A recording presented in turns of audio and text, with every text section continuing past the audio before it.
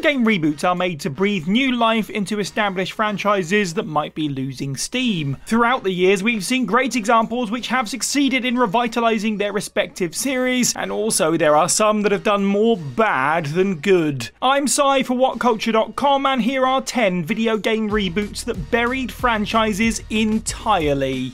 Number 10, Alone in the Dark, 2008. The survival horror genre has spawned numerous video games such as Resident Evil and Silent Hill, yet one series that has been forgotten over time is Alone in the Dark. Despite predating most of its peers, until recently the franchise remained largely dormant for years, which can be attributed to its 2008 reboot. On the surface, Alone in the Dark seems like a true next-gen experience for the Xbox 360 and PlayStation 3 era. The graphics are well done, with the fire effects being some of the best during its time, while the art style is effectively spooky. However, the reboot suffers from trying to implement ambitious yet unrefined ideas that bring the experience down. The inventory system, a staple in the survival horror genre, allows the player to access the protagonist's jacket in real time, which adds a layer of realism, but at the cost of feeling tedious. Melee combat using the analog stick was novel for the time, but it doesn't really play how it should, instead feeling sluggish. And finally, the car physics are a nightmare, as the vehicles have no weight to them and make exploration feel like a chore. Alone in the Dark 2008 was clearly made with passion by the developers who wanted to try new things, but due to its execution it failed to be the series comeback it sought to be. Number 9, Golden Axe Beast Rider, 2008. Golden Axe, Sega's classic beat-em-up series, was surprisingly revived for the modern generation with Golden Axe Beast Rider. Unlike most entries on this list, the reboot's change in direction actually made sense, as turning the series into a third-person action-adventure fit the franchise's fantasy setting, and with decent execution could have been a bona fide success. Unfortunately, Beast Rider falls flat as the game suffers from technical issues and poorly implemented mechanics. The game is plagued by numerous glitches as well as frame rate drops. At the same time, its graphics were considered inexcusable even by 2008 standards. Character models look dated and seemed more like an HD version of a PS2 game, a fair point of criticism as this generation of gaming started to focus on visual fidelity. Combat could be frustrating due to the game's mechanics. Enemies would glow blue and orange, and depending on the colour, players would have to press a specific shoulder button. The problem is the game suffers from input delay, not to mention a terrible camera, which would often leave you open for attack. Number 8, Final Fight Streetwise, 2006. In the mid-2000s, numerous video game franchises opted for a grim and gritty approach, and anything otherwise was deemed for kids. Final Fight, a sister franchise to the Street Fighter games, fell prey to this trend as they attempted to revive the series with 2006's Final Fight Streetwise. In an attempt to cater to the Grand Theft Auto crowd, the game was a gritty reimagining of the typically more colourful Final Fight games, with characters swearing left and right and mature elements being thrown around. From a gameplay perspective, Streetwise also seems to take cues from the then emerging Yakuza series, with its beat-em-up gameplay mixed with RPG elements, but to lesser results. Combat works decently when it's one-on-one, but when facing multiple enemies, the game's terrible camera can turn fighting into a nightmare. Upgrading your character doesn't reward the player with incentives, while exploration is tedious due to the poor design and unappealing colour palette. And so, just like most franchises that went for the grim and gritty reboot, Final Fight lost what made the series special in the first place, and Streetwise became the final game in the series. Number 7, SimCity 2013. 2013's SimCity reboot is a revival that not only killed the franchise, but led to the closure of Maxis' Emeryville Studios. The first major installment in the series since 2003's SimCity 4, the game's launch was a disaster, with many gamers calling it unplayable. For starters, the game featured a smaller city compared to previous entries, which disappointed fans who had become accustomed to building large environments. Many of the game's city management mechanics were also streamlined for the worse, taking away a lot of the depth and complexity that made the other games so enjoyable to play. But the infamous aspect of SimCity 2013 has to be its online DRM. This meant that even playing the game's single-player mode required gamers to always be connected to the internet. This problem was exacerbated further by server issues and long wait times that prohibited players from enjoying the game at launch. While some reboots bury their respective series for a couple of years, it seems that SimCity 2013 killed the franchise permanently, as the series has not received a mainline title ever since. Number 6, Soul Calibur 5 2012.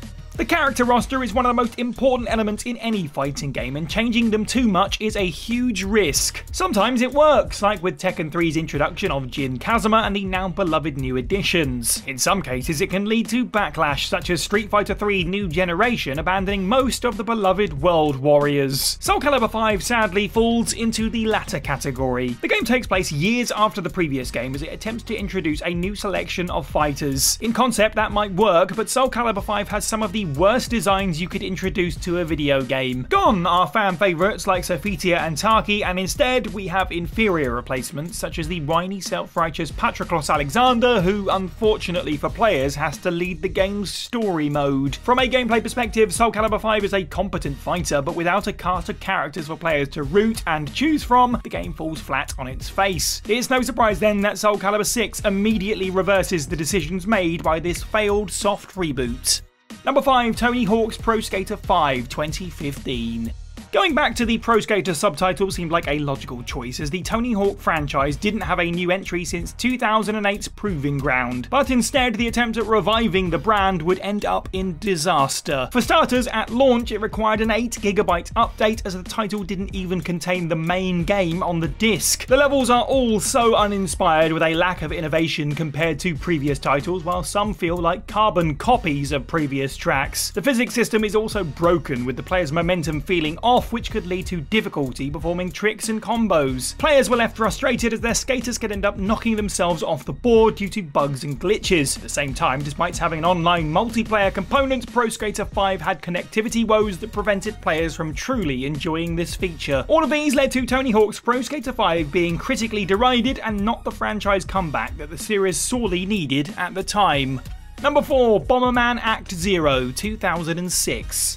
I mean, just look at it. You can immediately tell what's wrong with Bomberman Act 0. The series has always been known for its colourful visuals, simple gameplay and cutesy characters. And so of course Act 0 decides to scrap that altogether for the poor man's Halo with its sci-fi presentation and muddy graphics. During single player, the enemy AI is way too simplistic and lacks a decent challenge factor. Multiplayer, a staple among Bomberman games, is another thing that Act 0 completely drops the ball with its FPB, first person battle mode, as it suffers from a poor camera that will frustrate. In fact, despite being called first person battle mode, it's presented in the third person perspective. But that's not all, as Act 0 also lacks online multiplayer, a feature that the Xbox 360 showcased at the time of the console's launch. It's no surprise then that Bomberman Act 0 is considered one of the worst video games of all time, and is often seen as an example of what not to do when rebooting a beloved property. Number 3, Space Raiders 2002. Space Invaders is an arcade classic and is one of the most influential video games out there. The premise is simple. It's a top-down shooter where you shoot down aliens on a 2D plane. But in a misguided attempt at modernising the franchise for a contemporary audience, 2002's Space Raiders was released. First of all, the game was released in the UK as Space Invaders Invasion Day, because the trademark for Space Raiders is owned by the cheapest possible crisps you could find, which somehow seems relevant because this game is cheap and tacky. Space Raiders is presented in a realistic third-person perspective because that's what you think of when you think of Space Invaders, right? Beyond baffling design choices though, the game doesn't innovate the gameplay loop at all. Sure, the title has modern graphics, but underneath its contemporary presentation, Space Raiders has nothing new to offer. And if that's not bad enough, the graphics are poor even for its time, while its audio is even worse, turning the game into a tedious button masher that assaults the senses in every way possible. The franchise would thankfully receive better revivals later on with Extreme and Infinity Gene, but Space Raiders, on the other hand, has been thankfully forgotten by time. Number 2, Sonic the Hedgehog 2006. Sonic 06 is a game whose shadow has loomed over the series for years. Its reputation sullied the once beloved series and turned the blue blur into a laughingstock of the video game industry. But the question is, what makes Sonic 06 so bad? The reboot was released in an unfinished state. Pushing for a 2006 release date, Sega forced Sonic Team to release the game for Sonic's 15th anniversary, whether they were done or not. The result is a buggy mess with numerous glitches and some of the longest loading screens out there. Characters can end up clipping through environments and the physics system is downright broken. But beyond the technical issues, Sonic 06 has a story that takes itself too seriously with a bloated cast. Who could forget, even if they wanted to, the infamous kiss between Sonic the Hedgehog and Princess Elise the Human? And so years onward, Sonic 06 would haunt the franchise, with Sonic Team abandoning the adventure formula established in 1998. And while fan mods like Sonic P06 prove that the game could have been much better, the damage done by this reboot is irreversible. And number 1, Duke Nukem Forever 2011.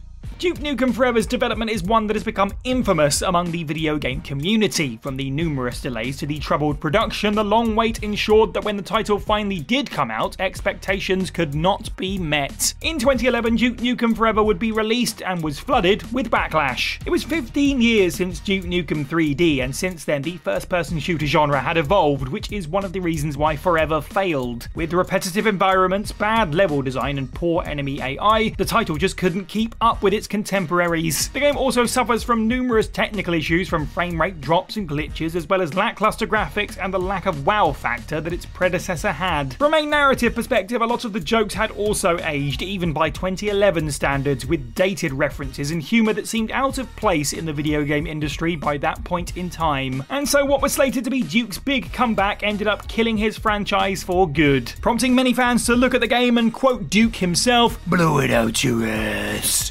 But here's the thing, not every reboot that fails is necessarily bad. Click the link on screen now to watch our rundown of 10 great video game reboots that failed anyway. Make sure to leave a comment down below on video game reboots that you absolutely hated. Like this video, hit that subscribe button, head over to whatculture.com for more content every day. I've been Si for What Culture, and have a good week.